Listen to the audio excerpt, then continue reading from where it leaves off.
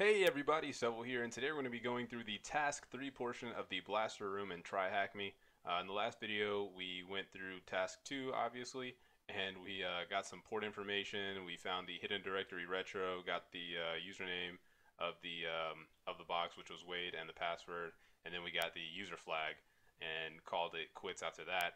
And now we're on to Task 3, where it looks like we're going to be getting an elevated prompt.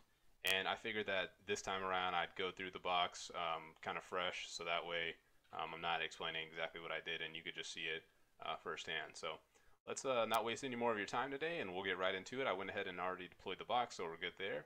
And we'll hop on with number one. So when enumerating a machine, it's often useful to look at what the user was last doing, look around the machine, and see if you can find the CVE, which was researched on the server. What CVE was it? So let's go ahead and get Remino fired up. I still don't know the proper way to pronounce that. If I even, uh, you know, if I'm already doing it, I really don't know. But until then, I'll just continue to call it Remino. So let's go ahead and what's the IP? 10.10 38.103. Perfect. So 10.10 38.103. And we already know the username. That's Wade, and we know the password is Parzival. And I didn't mess with the resolution last time, but since it looks like we're going to be in here for a little bit, I'm going to go ahead and use the client resolution, which should kind of make it look a little bit better for us. Alright, so there's that user txt that we had last time, so we're good there. And let's see, let's go ahead and put that to full screen mode. And we need to find the CVE which he was researching, so we'll assume that he was doing that on Internet Explorer, hopefully. And let's make sure there's not Google Chrome or something. Alright, so Internet Explorer it is. And we don't have internet on this machine, so I wonder. Okay, yeah, so maybe we just have to go through their history. So let's see. That looks. Oh, well, there you go. So CVE 2019-1388. That was pretty easy.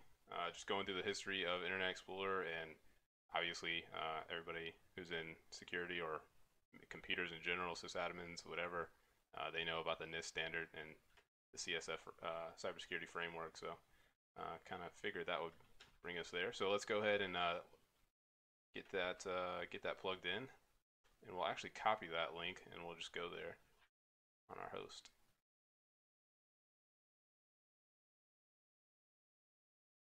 And I'll actually just take that flag right there, or that part of the flag, and that should be it. Perfect, so that was correct. Looks like an executable file is necessary for the exploitation of this vulnerability, and the user didn't really clean up very well after testing it. What is the name of this executable? So let's see. So this CVE is a elevation privesc vulnerability. It exists in the Windows certificate dialog when it does not properly enforce user privileges. Okay, sweet. So what we can do is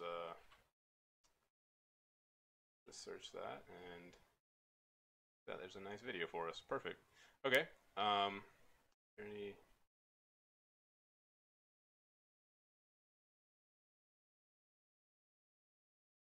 just seeing if there's any like good POCs maybe we can go off of.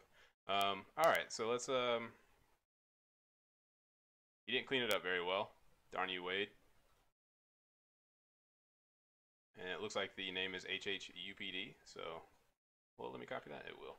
Okay, perfect. I believe that's all we needed was the name, and it was. Awesome, so research vulnerability and how to exploit it now to gain an elevated terminal. So it looks like we're about to get a quick little privesc. Let's watch this video here.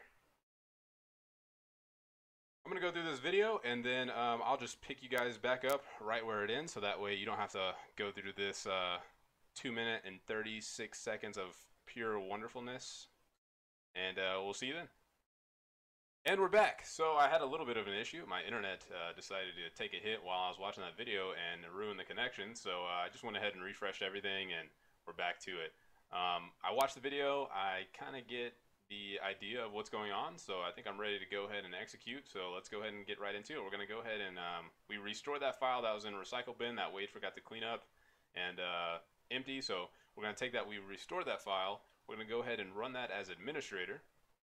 and it's going to obviously give us the UAC prompt to put in those administrator credentials, and we're just going to go ahead and do show more details, view the publisher certificate, and then we're going to click the hyperlink of the issuer. And what that should do is it should bring a Internet Explorer process up, and we can just actually exit out of this. And here's that Internet Explorer process, and it should fail because we don't have any internet. Should fail if it decides to load today. There it goes. All right, and it did fail. So all we need to do is save. This should work.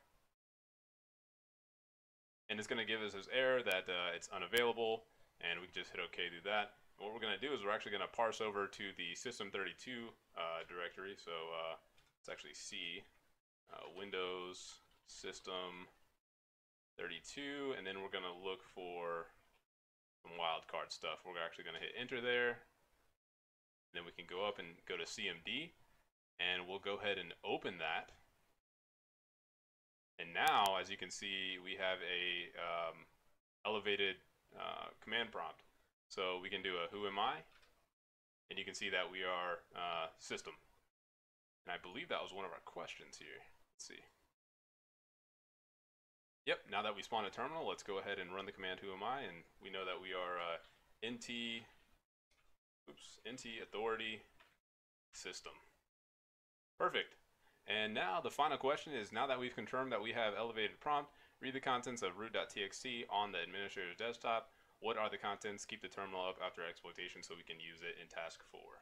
So let's go ahead and head over to, if I can get to that thing, I'll just go ahead and click it like a normal human being. And we'll go to the user directory, the administrator directory, so that we can, let's see, we're going to cd out of that into that. If I could spell administrators correctly.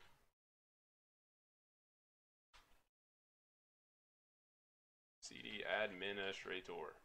Oh, I keep putting an S, my apologies. All right, then we can go into that, into desktop, and then there should be a root.txt.txt. So we could just type root.txt.txt to the screen, and you can see that the flag here is TryHackMe coin operated exploitation. I don't know if I can copy from here. I think I can. That's fine. We'll just go ahead and plug it in here. So it's a THM and then coin. What was it? Coin operated exploitation. So coin operated exploitation.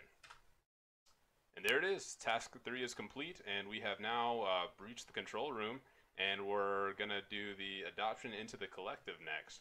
So I hope you enjoyed this video. Sorry that we had a little bit of a hiccup there, but you know, nothing lost in that. So I appreciate the look. You guys have a great day, and I'll catch you for task 4. Have a good one. Bye.